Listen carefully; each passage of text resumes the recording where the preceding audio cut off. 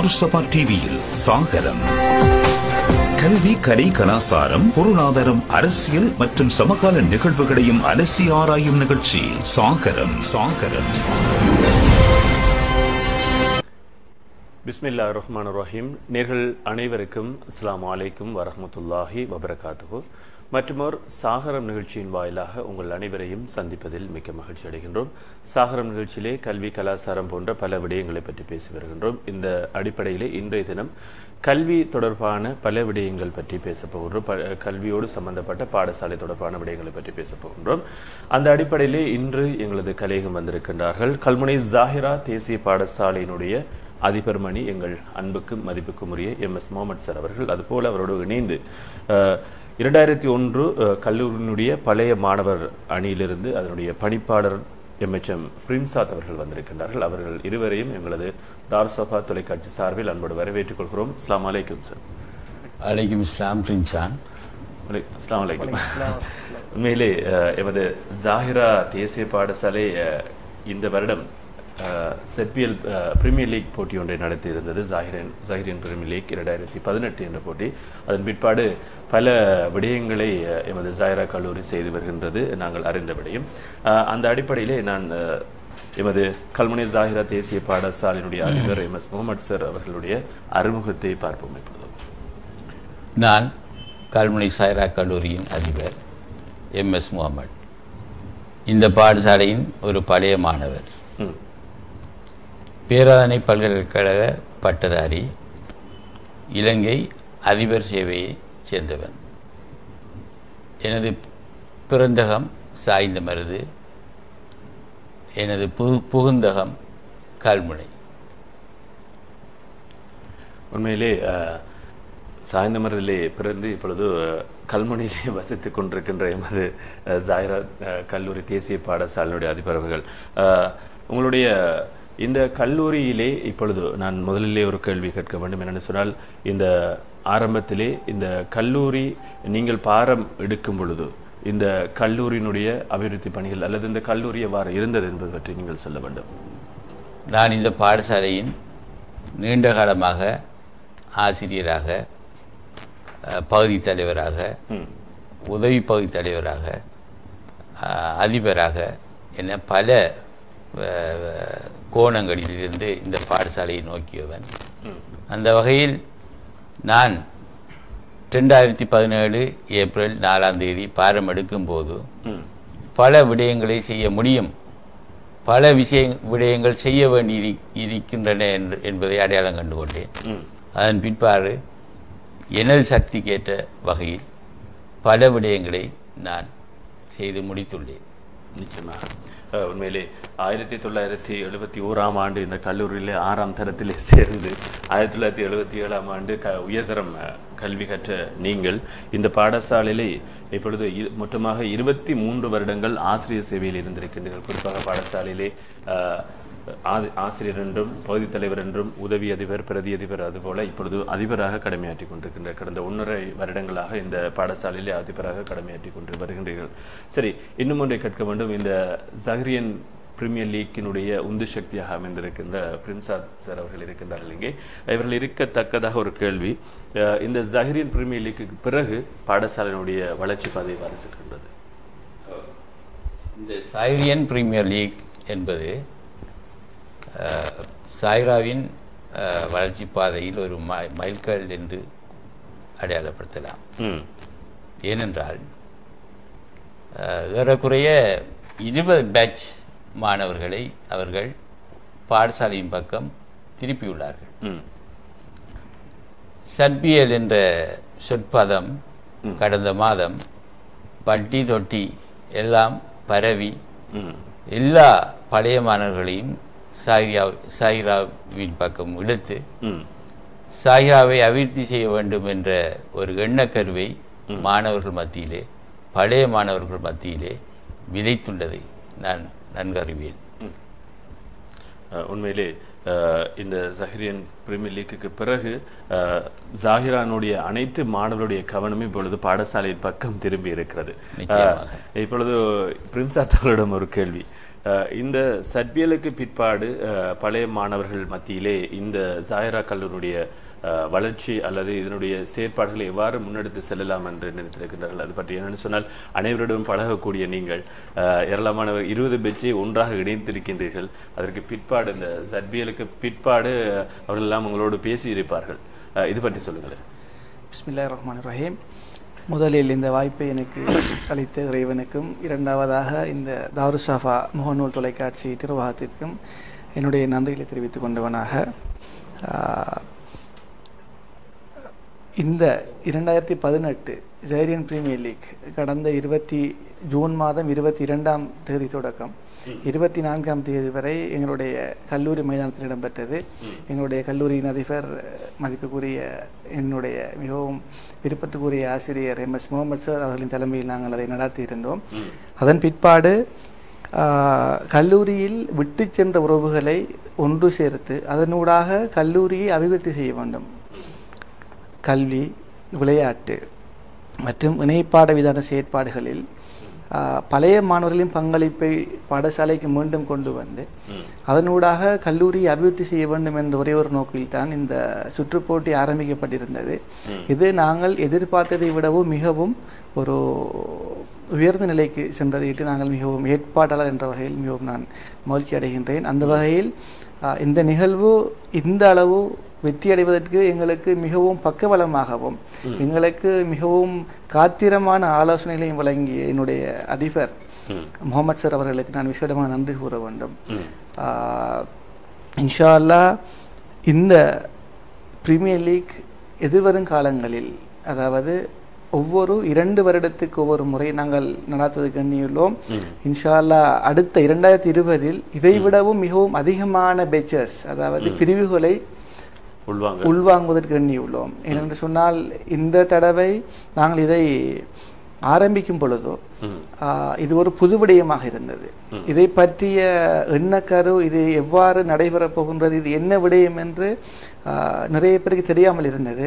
ஆனால் அதை அவர்கள் ஒரு மனக்கண் முன் அவர்கள் அதை கனவு, அதாவது ஒரு கனவை போன்றுதான் அவர்களுக்கு இருந்தது பழைய மாணவர்களுக்கு. ஆனால் அதை நிஜத்தில் முடியுமா என்றது, இதை அவர்கள் அதை நிஜத்தில் கண்டிருக்கிறார்கள்.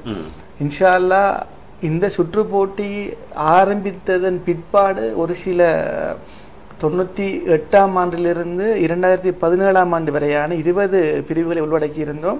96, 95 அதற்கு முற்பட்ட ஒரு சில பிரிவுகளும் அதை தொடர்ந்து நாங்களும் இந்த சுற்று போட்டியில் கலந்து கொள்ளலாமா என்று எங்களை கேட்டிருந்தார்கள். ஆனால் எங்களுடைய துரதிர்ஷ்டவசம் நாங்கள் அதை ஷெட்யூல் பண்ணியதன் காரணத்தால் அவர்களை எங்களால் இணைத்துக் கொள்ள முடியாமல் இருந்தது.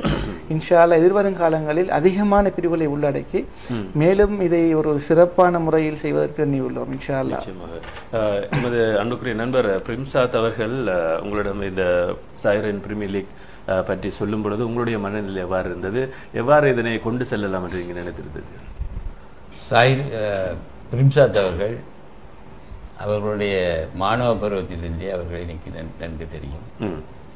கொடுத்த டாஸ்கை மிக நேர்த்தியாக நிறைவேற்ற பண்பு அவரிடம் இருக்கின்றது. அந்த வகையில் இந்த வருடம் நடைபெற்ற ஜைரா பிரீமியர் லீக் பலரது பாராட்டுகளையும் பெற்று மிகச் சிறப்பாக நடந்தேறியது. அவர் கூறியது போன்ற நிச்சயமாக 2020இல் இதைவிட பல மடங்கு சிறப்பாக நடைபெறும் என்ற நம்பிக்கை எனக்கு நிச்சயம் உண்டு. நிச்சயமாக இதனோடு தொடர்புடைய பல விடயங்களில் நாங்கள் அறிவிருக்கின்றோம். அதுபோல் நாங்கள் இப்பொழுது நானும் சஹிரின் தான் 2002ஆம் ஆண்டு ஏல்பிஎச் எழுதிய மாணவன். இங்கே எங்களது கண் முன்னாலே ஏராளமான மாணவர்கள் இருக்கின்றார்கள், பழைய மாணவர்கள். நிப்ராஸ், அதுபோல் சர்பி, அதுபோல் ஏனைய மாணவர்கள் அத்தனை பேரும் இந்த சஹ்ரியன் தான், ஜாகிராவிலே கல்வி கற்ற மாணவர்கள் தான். இருந்தாலும் கூட எங்களது 2002 அதுக்கு பிற்பாடு 2003, 2004க்கு பிற்பாடு பாடசாலையுடைய வளர்ச்சி பாதையில் ஏதோ ஒரு சிக்கல் இருந்தது போல் தோன்றியது. என்னென்னு சொன்னால் நாங்கள் வெளியிருந்து பார்க்கும் பொழுது ஏதோ ஒரு சிக்கல் இருக்கிறது போல் தோன்றியது. அந்த காலகட்டத்துக்கு பிறகு நீங்கள் வந்தீர்கள் அந்த பாடசாலைக்குள்ளே. இப்பொழுது 1.5 வருடமாக நீங்கள் அதிபராக கடமையாற்றி கொண்டிருக்கின்றீர்கள்.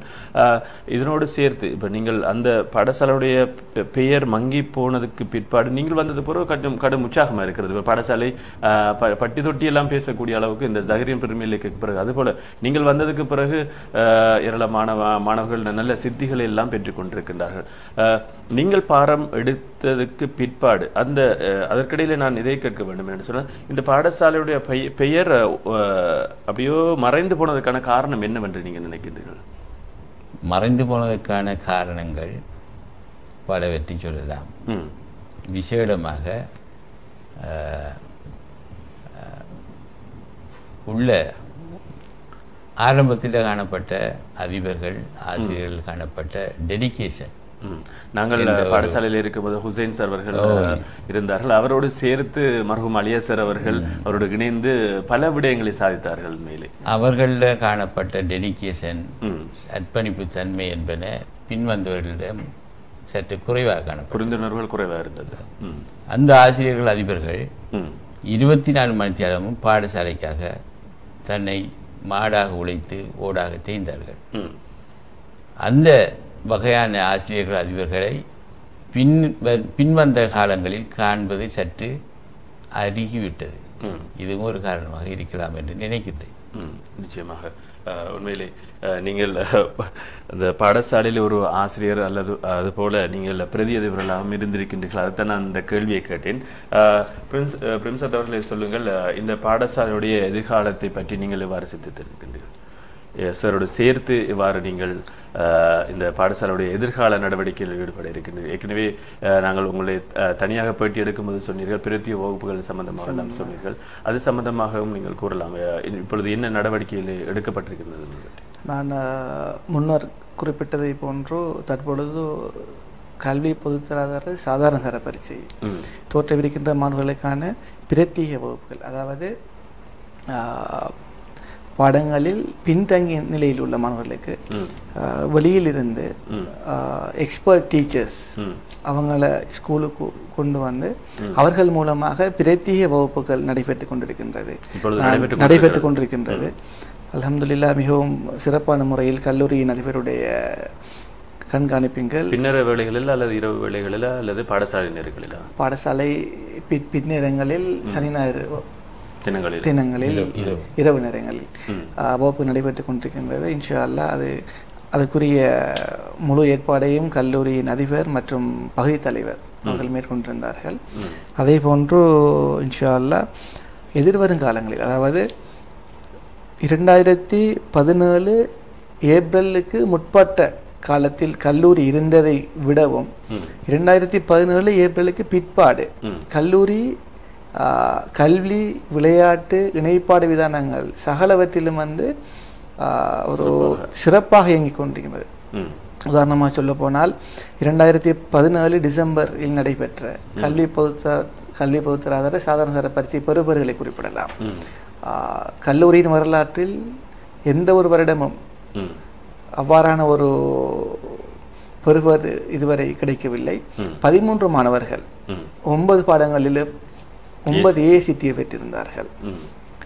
அது மட்டுமன்று விளையாட்டு எடுத்துக்கொண்டால் தற்பொழுது இடம்பெற்றுக் கொண்டிருக்கின்ற 17 வயதுக்குட்பட்ட மாணவர்களுக்கு இடையிலான கடினபந்து கிரிக்கெட் சுற்று போட்டி சிங்க ட்ரோஃபியில் எமது கல்லூரி அணி கலந்து கொண்ட முதலாவது ஃபர்ஸ்ட் ரவுண்ட் என்று சொல்வார்கள், முதலாவது ரவுண்டில் 4 போட்டிகளையும் வெற்றி பெற்றிருக்கின்றார்கள்.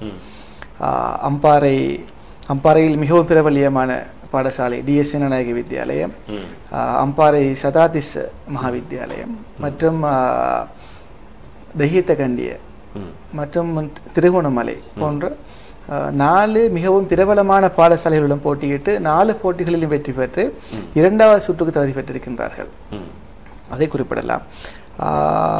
மற்றும் கல்லூரியில் இணைப்பாட விதான செயற்பாடுகளை எடுத்துக்கொண்டால் கோட்ட மட்டம், வலய மட்டம், மாவட்ட மட்டம், மாகாண மட்டம், ஏன் தேசிய மட்டத்தில் எங்களுடைய மாணவர்கள் மிகச்சிறந்த பெறுபவர்களை பெற்றிருக்கின்றார்கள். அதற்கு உந்து சக்தியாக இருந்தது எங்களுடைய கல்லூரியின் அதிபர். கல்லூரியின் அதிபருடைய ஒத்துழைப்பு இல்லாமல் இவைகள் எல்லாம் முடியாத காரியம். குறிப்பாக ZBL கூட முடியாத காரியமாக இருந்திருக்கும். ஆனால் சார் ஒத்துழைப்பு வழங்கியதன் மூலமாக நாங்கள் அதனை சிறப்பாக செய்து முடித்தோம். எங்களுக்கும் அதை அந்த ஜைரியன் பிரீமியர் லீக் என்கின்ற அந்த இதை ஆரம்பிக்கும் பொழுது எங்களுக்கும் பல சவால்கள் தயக்கங்கள் இருந்தது. ஆனால் எங்களுடைய கல்லூரியின் அதிபருடைய அந்த உற்சாகமும் அந்த ஆதரவும் தான் எங்களை இந்த அளவு இதை மிகச் சிறப்பாக நடத்துவதற்கு எங்களுக்கு உதவியது என்று கூறலாம். நிச்சயமாக சேட்டம் ஒன்றை கேட்க வேண்டும். நீங்கள் கல்லூரியை அதிபராக பாரம் எடுக்கும் பொழுது, ஒரு பிரதி அதிபராக இருந்து அதிபராக பாரம் எடுக்கும் பொழுது இருந்த கல்வி நடவடிக்கைகள் எவ்வாறு இருந்தது? கல்வி நடவடிக்கைகள் ஒரு மந்தகதியில் காணப்பட்டன. அது முந்தைய நிர்வாகங்களில் காணப்பட்ட சில பிழையான நடவடிக்கைகள் காரணமாக இருக்கலாம் என்று நினைக்கின்றேன். அந்த விடயத்தை தற்போது கிளறி பார்க்க வேண்டிய அவசியம் இல்லை. நான் பொறுப்பேற்ற பிற்பாடு கல்வி நடவடிக்கைகளில் கூடுதலான கவனம் செலுத்துகின்றேன். அதே நேரத்தில் கோ கரிக்குலர் ஆக்டிவிட்டி விடயங்களிலும் கடுமையான சிரத்தை காட்டுகின்றேன். நிச்சயமாக ஒரு அதிகமாக இருக்கும் பொழுது இரவு பாலாக அந்த பாடசாலையில் இருக்கின்ற நாங்களும் அந்த பாதையால் செல்லும் பொழுது உங்களுடைய வாகனம் அங்கேதான் இருக்கிறது. இரவு பகலாக அங்கே பாடசாலையில் இருந்து இந்த பாடசாலையை முன்னேற்ற வேண்டும் என்ற ஒரு நோக்கோடு நீங்களும் பயணித்துக் கொண்டிருக்கின்றீர்கள். அல்லாஹ் தாலா உங்களுக்கும் நல்ல நீண்ட ஆயுளை தர வேண்டும் என்று நாங்கள் பிரார்த்திக்கின்றோம். உண்மையிலே இந்த எமது ஜாகிரா தாய் என்பது ஒரு ஆலவிருட்சம். இந்த ஆலவிருட்சத்திலே இருக்கின்ற அத்தனை மாணவர்களையும் ஒன்று சேர்க்கும் ஒரு எண்ணம் பிரிம்சாத் உடைய மனதில் ஏற்பட்டிருந்தது. அவருடைய அந்த 5 பேர் கொண்ட குழு இருந்தது, அதில் ஏற்பட்டிருந்தது. இந்த 5 பேருடைய குழு இவ்வாறான ஒரு பெரிய ஒரு பாரிய ஆலவிருட்சத்தை ஒரு குடையின் கீழ் கொண்டு வர வேண்டும் என்று சொல்லும் பொழுது உங்களுடைய மனநிலை எவ்வாறு இருந்தது? உண்மையிலே மற்றற்ற மகிழ்ச்சி அடைந்தேன். எல்லா புகழும் அல்லாவுக்கே. அதே நேரத்தில் இந்த board of directors, sofa board of directors, பிரிம்சாத், மகசூம், Ramiz, Imtiaz, சிஹா ஆகியவர்களின் அதி கூடிய சிரத்தை, உழைப்பு இதுக்கு காரணமாக இருந்தது. நிச்சயமாக அவருடைய அந்த உழைப்பு, அது போல பழைய மாணவர்கள் ஒன்று சேர்ந்து அந்த விளையாடும் போது இருந்த அந்த உற்சாகம் எல்லாம் நாங்கள் மைதானத்திலே பார்த்தோம். மிகவும் சுவாரஸ்யமாக அவர்கள் எல்லாம் விளையாடி கொண்டிருந்தார்கள், உரையாடி கொண்டிருந்தார்கள். பழைய மாணவர்கள் வரும்பொழுது, அதாவது கிட்டத்தட்ட ஒரு 10-15 வருடத்துக்கு பிற்பாடு அந்த சந்திக்கும் பொழுது மிகவும் உற்சாகமாக சேர்ந்து பேசிக்கொண்டெல்லாம் இருந்தார்கள். நாங்கள் ஒவ்வொரு அந்த பாடசாலையை சுற்றி வரும்பொழுது அந்த விடயங்களை நாங்கள் கண்டோம். இப்பொழுது நாங்கள் சாகரம் நிகழ்ச்சியிலே இணைந்திருக்கின்றோம். சாகரம் நிகழ்ச்சியிலே இன்று கலந்து சிறப்பித்துக் கொண்டிருக்கின்றார்கள் கல்முனை ஜாகிரா தேசிய பாடசாலையினுடைய அதிபர் கௌரவத்துக்குரிய கண்ணியத்துக்குரிய MS முகமது சார் அவர்கள். அவரோடு இணைந்து 2001ஆம் ஆண்டு கல்லூரியினுடைய பழைய மாணவர் அமைப்பினுடைய பணிப்பாளர் MHM பிரிம்சாத் அவர்களும் இணைந்து எங்கள் கேள்விகளுக்கு பதிலை சொல்லிக் கொண்டிருக்கின்றார்கள். நீங்களும் தொலைபேசி மூலமாக அதுபோல கமெண்ட்ஸ் பாக்ஸ் மூலமாக இணைந்து நீங்கள் வாழ்த்துக்களை சொல்லலாம். அதுபோல பாடசாலை தொடர்பான விடயங்களை நீங்களும் கேள்விகளாக கேட்கலாம். 077-99-77-474 என்கின்ற தொலைபேசி மூலமாக அழைத்தும் நீங்கள் கேள்விகளை கேட்கலாம். ஒரு சிறிய இடைவேளைக்கு பிறகு சந்திக்கலாம்.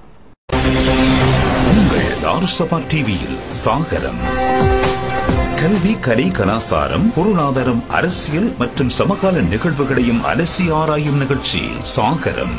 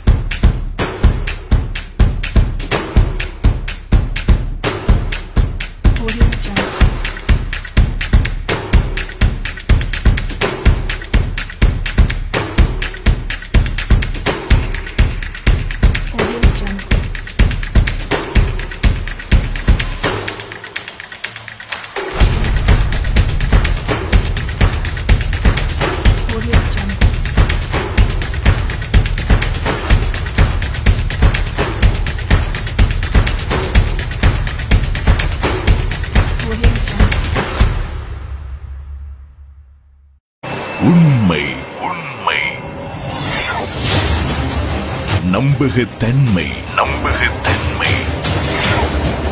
பக்கச்சார்பின்மை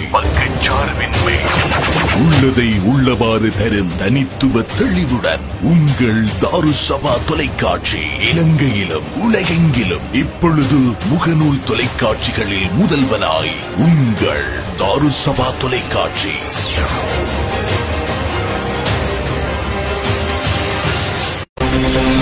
உங்கள் தாருசபா டிவியில் சாகரம் கல்வி, கலை, கலாசாரம், பொருளாதாரம், அரசியல் மற்றும் சமகால நிகழ்வுகளையும் அலசி ஆராயும் நிகழ்ச்சி சாகரம்.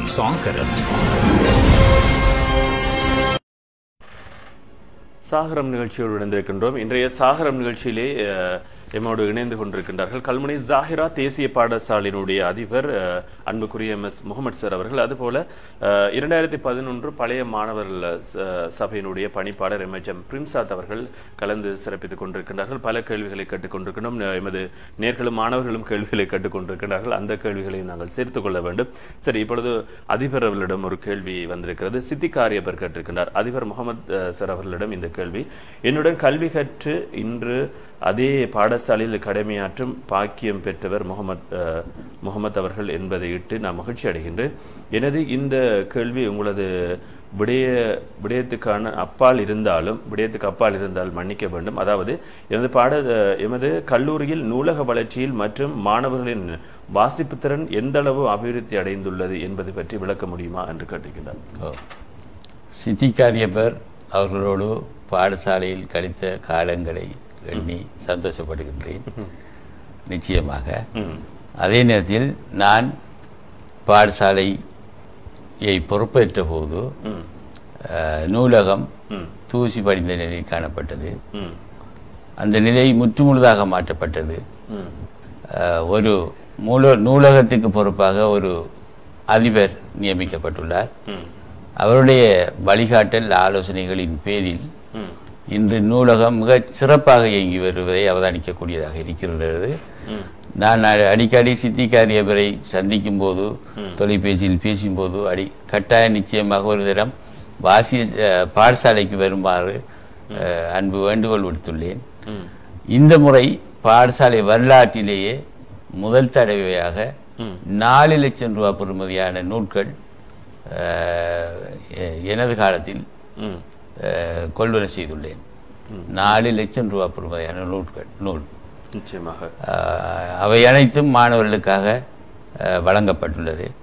நிச்சயமாக மாணவர்கள் அவற்றை பயன்படுத்துவார்கள் என்ற நம்பிக்கை எனக்கு இருக்கின்றது. அதே நேரத்தில் ஒன்றை சொல்ல வேண்டும், மாணவர்கள் மத்தியிலே வாசிப்பு பழக்கம் இப்போது அருகி வருவதை இலங்கையில் மட்டுமில்லை, எமது பாடசாலை மட்டுமில்லை, உலகம் முழுவதிலும் வாசிப்பு பழக்கம் அருகி வருகிறதை காணக்கூடியதாக இருக்கின்றது.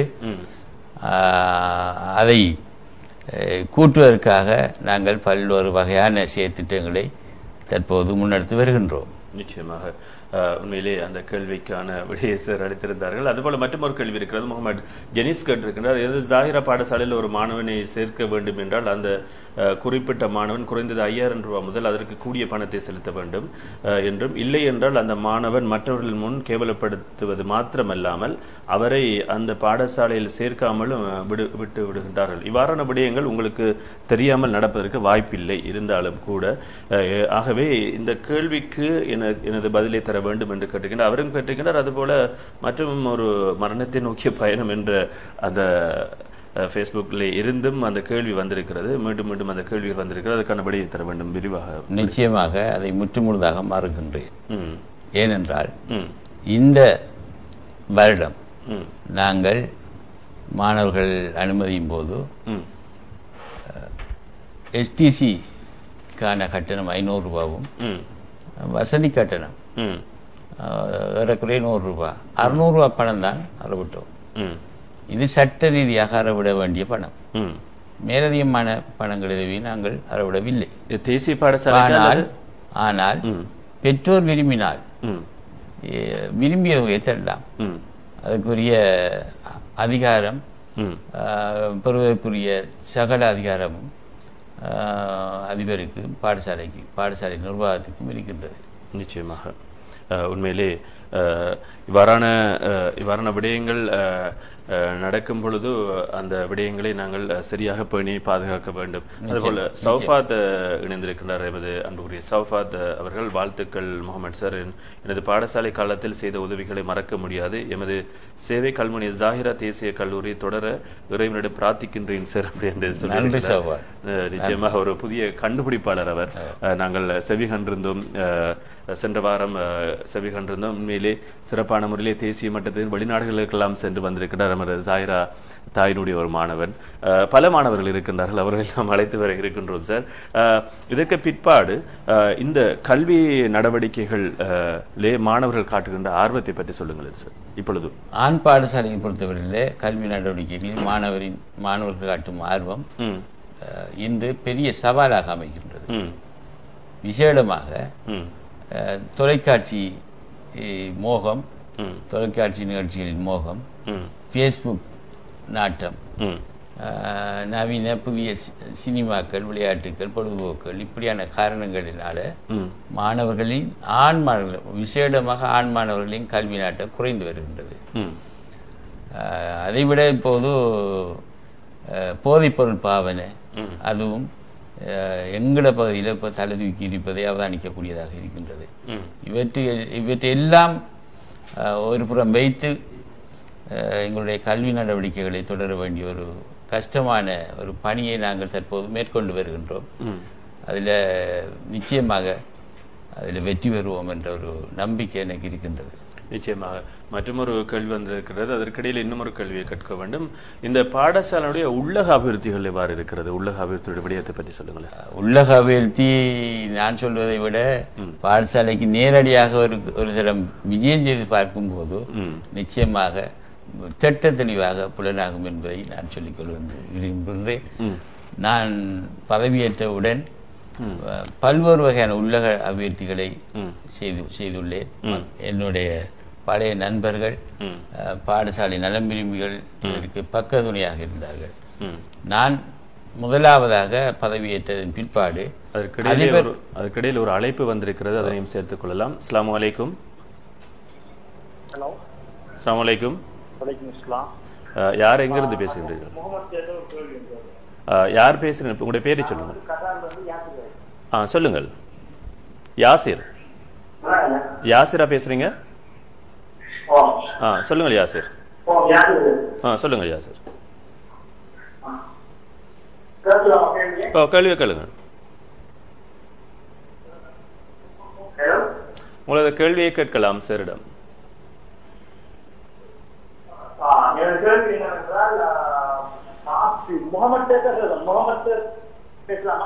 முகமது சார் கேட்கலாம், நிச்சயமாக கேட்கலாம்.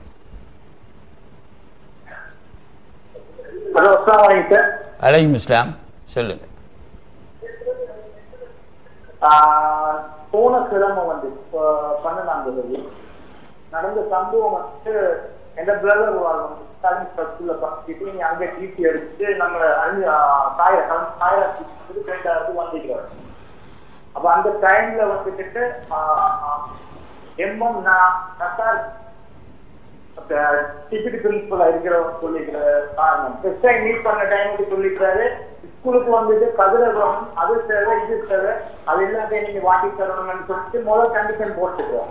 அந்த டைம்ல நீங்க எந்த ஸ்கூல்லதான் நீங்க வந்துட்டு படிக்கலாம், உங்களுக்கு எல்லா இடத்தையும் நான் செஞ்சுதாரன்னு சொல்லிட்டு மற்ற நாள் வந்து மீட் பண்ற சமயம் அவருக்குரிய வார்த்தை வந்துட்டு குறிப்பிட்ட சேர்மாறு அவர் பேசிருக்கிறார். வந்துட்டு என்ன வந்தா உன்னை இந்த பாடசாலையில் கேட்டால் இந்த வகுப்பில் இருக்கும். ஆம், அவருடைய தொடர்பு துண்டிக்கப்பட்டது. அதாவது ஒரு கிழமைக்கு முதல் நடந்த விடயத்தை பற்றி சொல்லியிருக்கிறார். சொல்லுங்க சார். உங்களோட மனநிலை எனக்கு புரிகின்றது தம்பி. நான் நினைக்கின்றேன் நீங்கள் அழைத்து வந்த உங்களுடைய சகோதரனுடைய ரிசல்ட்ஸை பற்றி கொஞ்சம் கழிச்சிருக்கார் என்று நினைக்கின்றேன். அவர் என்ன ரிசல்ட்ஸ் எடுத்திருக்கார் என்பதை கொஞ்சம் நீங்கள் பாருங்கள். அதுக்கப்புறம் அதுக்குரிய பதில் உங்களுக்கு புரியும். நிச்சயமாக உண்மையிலே அந்த விடயத்தை நீங்கள் பார்க்க வேண்டும். அதுபோல் சித்திகே ஹமீட் கேட்டிருக்கின்றார். அதே பழைய மாணவர்களிடம் எதிர்கால பாடசாலைக்கான முன்னேற்றத்துக்கு தேவைப்பாடுகள் இதுவும் தேவைப்பாடுகள் நீங்கள் எதிர்பார்ப்பது என்ன என்று கேட்டிருக்கின்றார். அதாவது உடைய கேள்வி பழைய மாணவர்களிடம் நீங்கள் பாடசாலைக்காக என்னவற்றை எதிர்பார்க்கின்றீர்கள் என்று கேட்டிருக்கிறார். நாங்கள் நிச்சயமாக பழைய மாணவர்களிடம் பாடசாலைக்காக எதனையும் பெருசாக எதிர்பார்க்கவில்லை. பாடசாலை மீதான பற்று அதைத்தான் எதிர்பார்க்கின்றோம்.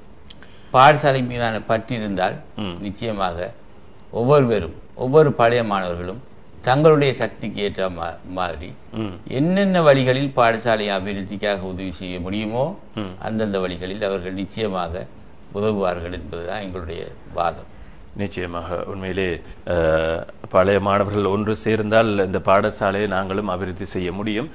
நாங்கள் சாகரம் நிகழ்ச்சியோடு இணைந்திருக்கின்றோம். சாகரம் நிகழ்ச்சியிலே நாங்கள் கல்முனை ஜாகிரா தேசிய பாடசாலையுடைய அதிபர் அன்புக்குரிய எஸ் முகமது சார் அவர்கள், அதுபோல 2011 பழைய மாணவர்கள் அமைப்பினுடைய பணிப்பாளர் மற்றும் பிரிம்சாத் அவரோடு பேசிக் கொண்டிருக்கின்றோம். ஒரு சிறிய இடைவேளைக்கு பிறகு மீண்டும் சந்திக்கலாம்.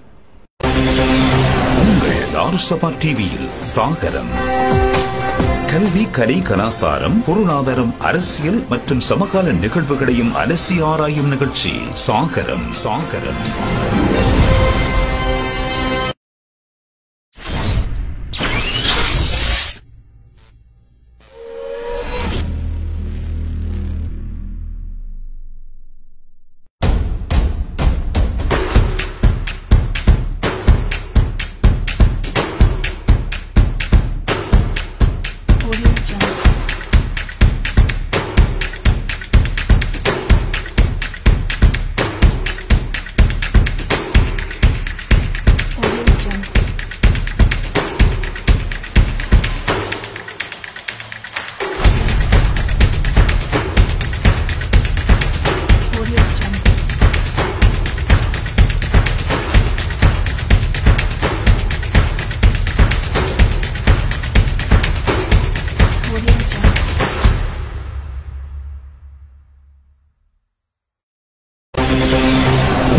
தாருசபா டிவியில் சாகரம் கல்வி, கலை, கலாசாரம், பொருளாதாரம், அரசியல் மற்றும் சமகால நிகழ்வுகளையும் அலசி ஆராயும் நிகழ்ச்சி சாகரம்.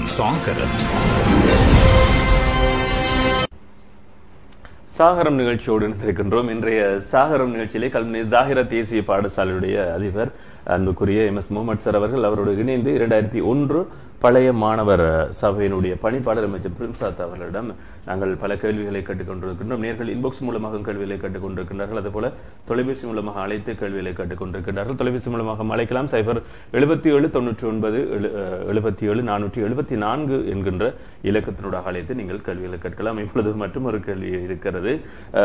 டாக்டர் நாகூர் ஆரிஃப் சார் அவர்கள் கேட்டிருக்கிறார்கள். ஓபிஐயின் செயலாளர் மாற்றம் எப்படி நடந்தது என்பது பற்றி கேட்டிருக்கிறார். அது பற்றி சொல்லுங்கள். ஓபிஐயின் செயலாளர் மாற்றம் ஏற்கனவே இருந்த செயலாளர் வேலைப்பளு காரணமாக பாடசாலைக்கு சமூகம் அளிப்பதில் சில பிரச்சனைகள் காணப்பட்டது. அதற்கு பதிலாக அவரின் உதவியாளர், அவரின் டிப்யூட்டி செயலாளர் அந்த பணியை தற்போது மிகச் சிறப்பாக நேர்த்தியாக செய்து வருகின்றார். நிச்சயமாக அதுக்குரிய பதிலும் சென்றடைந்திருக்கும். அதுபோல ஏற்கனவே அவர் ஒரு அழைப்பில் கேட்ட கேள்விதான் மீண்டும் வந்திருக்கிறது நினைக்கிறேன். ஹலால்தீன் அப்துல் மஜீத் கேட்டிருக்கின்றார். அதிபர் அவர்களே, உங்கள் பாடசாலை பிரதி அதிபர் பற்றி இன்று முகநூலில் ஒரு மாணவரை அவமானப்படுத்தியதாகவும் அந்த மாணவரை சேர்த்தால் அடுத்த மாணவர்களையும் கெடுத்து விடுவார் என்று அபாண்டமாப்படுத்தி உள்ளார் அவருடைய தெளிவில் அவர்களுக்கு. இது சம்பந்தமாக உங்கள் பதில் என்ன அப்படி என்று கேட்டிருக்கின்றார். யாரோ ஒரு ஆசிரியர், ஒரு அதிபர் தன்னுடைய மன கிடக்கை, மன நினைவுகளை பேச்சு ரூபமாக வெளிப்படுத்தியுள்ளார். வேற ஒன்றுமில்லை. சிறப்பானதொரு பதில் வந்திருக்கிறது. நிறைய வாழ்த்துக்களும் வந்திருக்கிறது. அதனையும் நாங்கள் சேர்க்க போகின்றோம். அதுபோல படிக்கல் என்னவற்றை நினைத்திருக்கின்றீர்கள்? நாங்கள் பழைய மாணவர்கள் அமைப்பு என்ற வகையில் எங்களுக்கு ஒரு வரையறை இருக்கின்றது. நாங்கள் அந்த வரையறைக்குள் தான் நாங்கள் நிற்க வேண்டும். அதை தாண்டி எங்களால் போக முடியாது.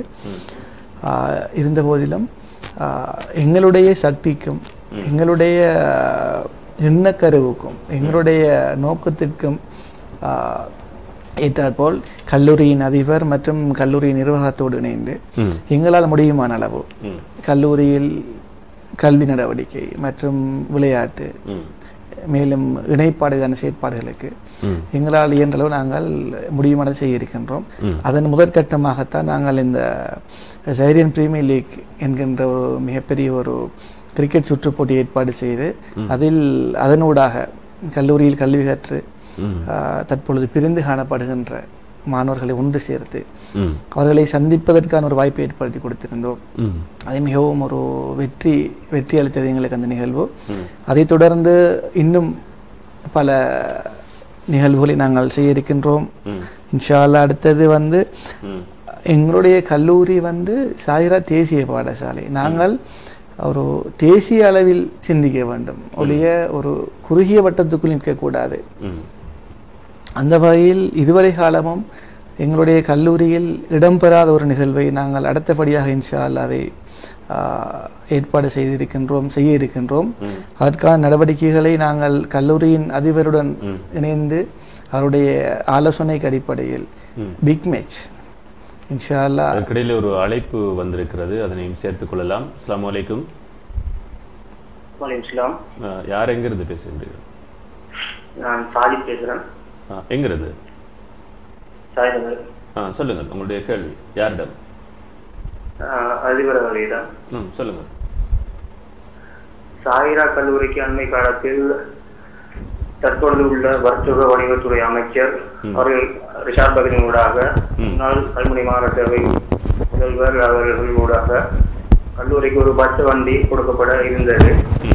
அதனை ஏன் தற்பொழுது உள்ள அதிபர் கவனத்தில் எடுத்துக் கொள்ளாமல் இருக்கின்றார்? சம்பந்தமா சொல்ல முடியுமா?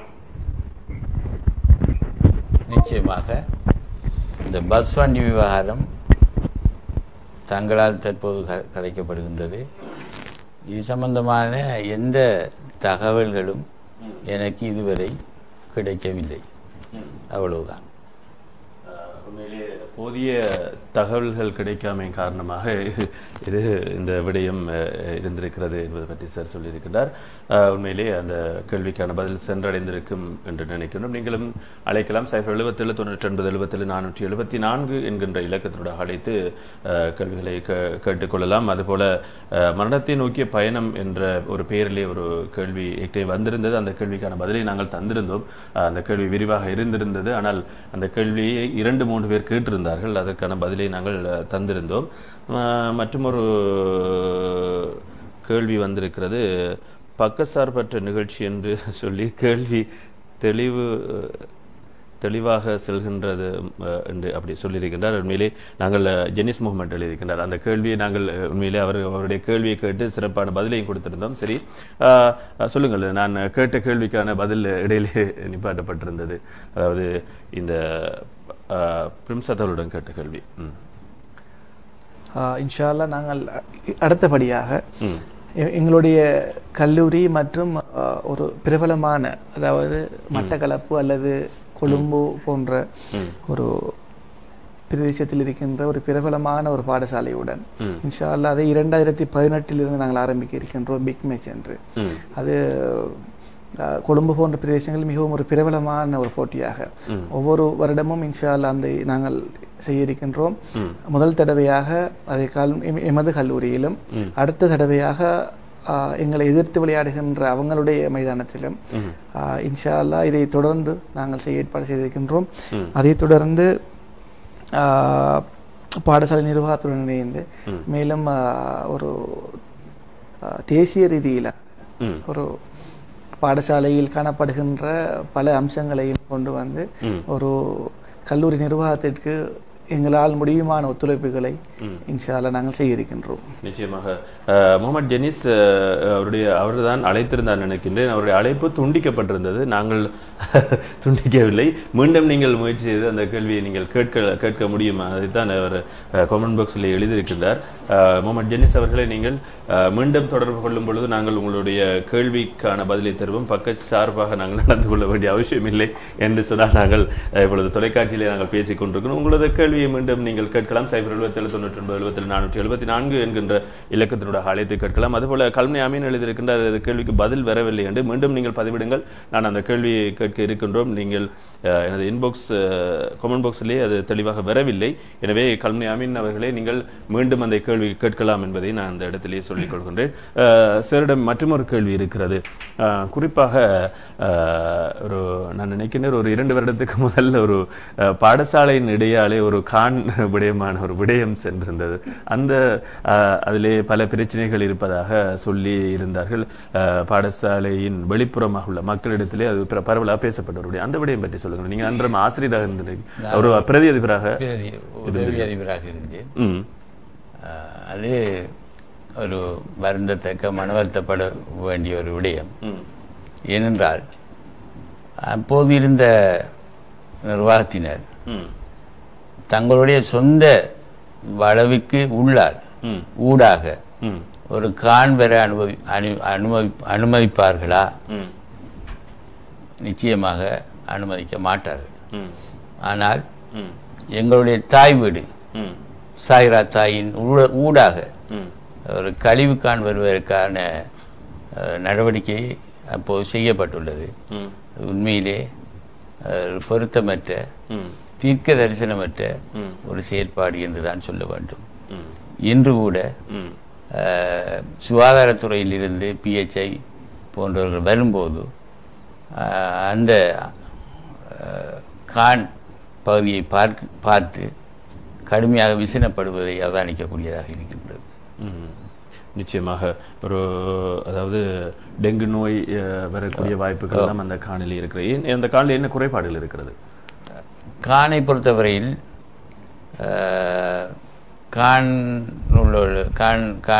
கான் ஊடாக ஒரு தண்ணி வீதிக்கு செல்வது சிக்கல் காணப்படுகின்றது. வீதியில் இருக்கிற கான் உயரமாகவும் இங்கே இருக்கிற கான் பணிவாக காணப்படுகின்றது. ஊரில் உள்ள கழிவுகள் எல்லாம் பாடசாலைக்குள் வந்து தேங்கி கிடக்கிறது. இதனால டெங்கு பரவுகிற அபாயம் அதிகமாக காணப்படுகிறது. நிச்சயமாக உண்மையிலே இப்படியான விடயங்கள் இருக்கிறது. இதற்கான நீங்கள் என்ன நடவடிக்கைகள் எடுத்திருந்தீர்கள்? இதற்கான பல நடவடிக்கைகள் எடுக்க இருக்கின்றோம். இது சம்பந்தமாக எங்களுடைய அரசியல்வாதிகளிடம் பல சந்தர்ப்பங்களில் பேசியுள்ளோம்.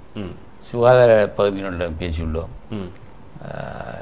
இந்த நடவடிக்கைகளுக்கு சரியான விடை கிடைக்காத பட்சத்தில் வெகு விரைவில் அந்த கானை நாங்கள் கொங்குரிட்டு மூடுவதற்கு இருக்கின்றோம். நிச்சயமாக கல்முனை அமீனுடைய கேள்வி நாங்கள் ஏற்கனவே கேட்ட ஒரு கேள்வியாகத்தான் இருக்கிறது. நேற்று 12ஆம் தேதி ஒரு சகோதரனை ஒருவர் அழைத்து வந்ததாகவும் அந்த சகோதரன் யார் என்று தெரியும். நீங்கள் அந்த கேள்விக்கு விடையும் சொன்னீர்கள். அந்த யார் என்று தெரியாத பட்சத்தில் நீங்கள் எவ்வாறு மற்ற மாணவர்களை கெடுத்து விடுவார் என்று சொன்னதாக டிப்யூட்டி பிரின்சிபல் நிசாருddin சார் அவர்கள் சொன்னதாக சொல்லியிருக்கின்றார்கள். ஏற்கனவே அந்த பதிலை சொல்லியிருந்தீர்கள். மீண்டும் அந்த பதிலை சொல்லலாம். அந்த கேள்விதான் பல தடவை வந்து கொண்டே இருக்கிறது. அதுக்கான தெளிவான பதில் சில வேளைகளில் அந்த மாணவன் பற்றிய மனப்பதிவாகவும் இருக்கலாம் என்று நினைக்கின்றேன். நிச்சயமாக ஆராய வேண்டும். அந்த விடயத்தை தெளிவாக ஆராய வேண்டும். அமீன் அவர்களை நீங்கள் பாடசாலைக்கு செல்லும் பொழுது மீண்டும் செல்லும் பொழுது சிறை சந்திக்கும் பொழுது அதற்கான நீங்கள் விடைகளை கண்டுகொள்ளலாம். அல்லது அந்த பாடசாலைக்கு மீண்டும் நீங்கள் அந்த மாணவனை கொண்டு சேர்க்கும் பொழுது அவருடைய ரிசல்ட் சீட் அனைத்தையும் எடுத்துக்கொண்டு செல்லும் பொழுது முற்றுமுழுதான ஆவணங்களை எடுத்துக்கொண்டு செல்லும் பொழுதுதான் நீங்கள் ஒரு தெளிவான விடயத்தை நீங்கள் அங்கே கண்டுகொள்ளலாம். ஏனென்றால் உரிய பெற்றோர் என்னிடம் வந்து என்னை அணுகி இந்த விடயத்தை சொல்லி இருக்க வேண்டும். சொல்லாம விட்டது ஒரு பிள்ளையாக நிச்சயமாக ஒரு அதிபர் இருக்கும் பொழுது, ஒரு பிரதி அதிபர் இவ்வாறு சொல்லுகின்ற பொழுது அதிபரிடம் சென்று இந்த விடயங்களை கூறியிருந்தால் அதிபர் அதற்குரிய டிசிஷனை அதற்குரிய தீர்வுகளை தந்திருப்பார். ஆனால் நீங்கள் அப்படி இல்லாமல் சென்றிருக்கின்றீர்கள். உண்மையிலே மீண்டும் நீங்கள் நாளை அதிபரிடம், அதாவது திங்கட்கிழமை அதிபரிடம் சென்று அந்த விடயத்தை நீங்கள் சரி செய்து கொள்ளலாம்.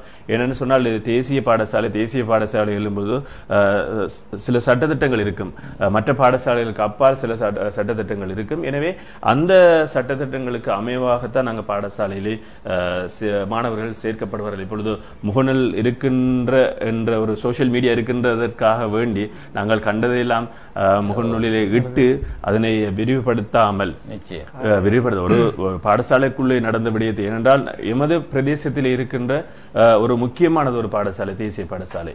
அந்த பாடசாலையினுடைய விடயத்தை நாங்கள் பாடசாலை அதிபரோடு சேர்ந்து கதைத்துக் கொள்ளலாம். அதற்கிடையில் இன்னும் ஒரு அழைப்பு வந்திருக்கிறது, அதையும் சேர்ப்போம். அஸ்ஸலாமு அலைக்கும். வலைக்கும் அஸ்ஸலாம் வரஹ்மத்துல்லாஹி வபரகாத்துஹு. யார் பேசுறீங்க? எங்கிருந்து? நான் அஸ்வர் ரஜி பேசுறேன்.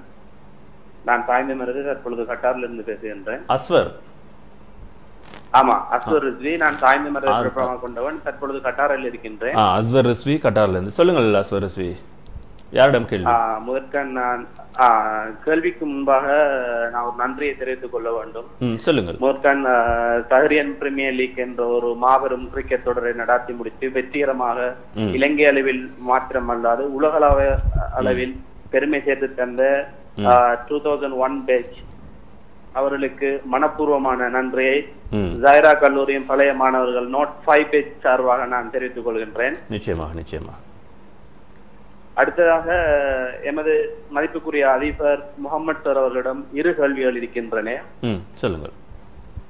ஆனால் எனக்கு இதுக்கு தெளிவான பதிலை பொறுப்புமிக்க அதிபர், எமது தேசிய பாடசாலையின் ஒரு பொறுப்பு வாய்ந்த அதிபர் என்ற ரீதியில ஒரு தெளிவான பதிலை வழங்க வேண்டும் என்று முதற்க நான் பணிவாக கேட்டுக்கொள்கின்றேன்.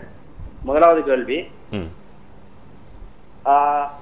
சென்ற காலம் நடைபெற்ற சஹரியன் வோல்க் என்ற ஒரு மாபெரும் வரலாற்றில் பதியப்பட வேண்டிய ஒரு நிகழ்வு. அதுவும் அந்த சஹரியன் வோல்க் என்ற நிகழ்வுக்கு பல்லாயிரக்கணக்கான டிஷர்ட்கள், அதாவது சஹரியன் வோல்க் என்றும் சஹரியன் ஒலிம்பிக் என்ற ரீதியிலும் 2 வகையான ஜேசிகள், அதாவது டிஷர்ட்கள் அடித்து விநியோகிக்கப்பட்டது. இந்த விற்பனை செய்யப்பட்ட அந்த விநியோகிக்கப்பட்ட டிஷர்ட்டில பின்பக்கமாக குறிப்பிடப்பட்டிருந்தது ஒரு தனி வர்த்தக நபருடைய அவருடைய ஒரு விளம்பரம். அதாவது டிஷர்ட்டின் பின்பக்கத்திலே, அதாவது உட்புறமாக அந்த டிஷர்ட் விநியோகிப்பதற்கு அந்த நிறுவனத்துக்கு எந்த வகையான ஒப்பந்தத்தில் நமது அதிபர் வழங்கி இருந்தார், அந்த டிஷர்ட்டுடைய வருமானம், அந்த இலாபம் பாடசாலைக்கு கிடைக்கப்பட்டதா என்பதை அதிபர் தெளிவுபடுத்த வேண்டும். அதே போன்று இரண்டாவது கேள்வி, ஜாயிரா தேசிய பாடசாலையில் அந்த பழைய மாணவர் சங்கம் களம்பிலே வெற்றிகரமாக இடம்பெற்றிருந்த அந்த பழைய மாணவர் சங்கம் களம்பு கிளை கலைக்கப்பட்டது, அதிரடியாக கலைக்கப்பட்டது. அதற்குரிய விரிவான விளக்கத்தை அதிபர் அவர்கள் தர வேண்டும். அதே போன்று எமது தாய் சபையா இருந்த பழைய மாணவர் சங்கம், அதாவது நமது தாய் கிளையாக இருந்த அந்த பொதுச் செயலாளர் டாக்டர் நாவூரா அரிப்பன் அவர்கள் விலக்கப்பட்டு அதில் கடைசியாக நடந்த 3 கூட்டங்கள், கடைசியாக நடந்த 4 கூட்டங்களுக்கு சமூகம் அளிக்காத உப செயலாளரை தற்பொழுது செயலாளராக, ஆக்டிங் செயலாளராக நியமித்திருக்கிறார்கள். அது எந்த வகையில் நியமிக்கப்பட்டது என்பதை தெளிவான முறையில் எங்களுக்கு விளக்க வேண்டும்.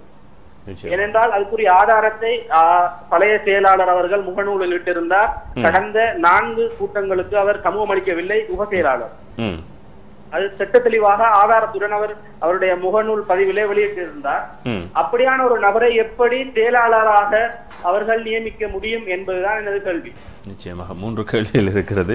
ஒன்று, ஜாகிரா வோக்கிலே இருந்த ஆமாம், தயவு செய்து தெளிவான பதிலை தர வேண்டும். அதிபர் அவர்கள் தெளிவான பதிலை தர வேண்டும். நிச்சயமா உங்களுக்கு தெளிவான பதில் கிடைக்கும். நன்றி இணைந்துள்ளமைக்கு நன்றி. அஸ்ஸலாமு அலைக்கும். இந்த ஜாகிரா வோக் சம்பந்தமான முதலாவது கேள்வி, ஜாகிரா வோக்லே இடம்பெற்ற அந்த டிஷர்ட்டிலே உள்ளகத்திலே பொறிக்கப்பட்டிருந்த விளம்பரம் சம்பந்தமாக முதலாவது கேள்வி கேட்டிருந்தார். அதுக்கான பதில்.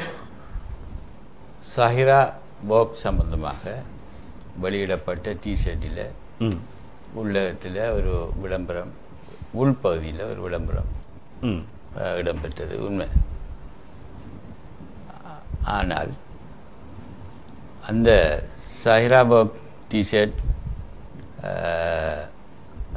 சம்பந்தமான சகல விடயங்களையும் நாங்கள் இப்போது திருவி ஆராய்ந்து சம்பந்தமான கணக்கு வழக்குகளை எல்லாம் தற்போது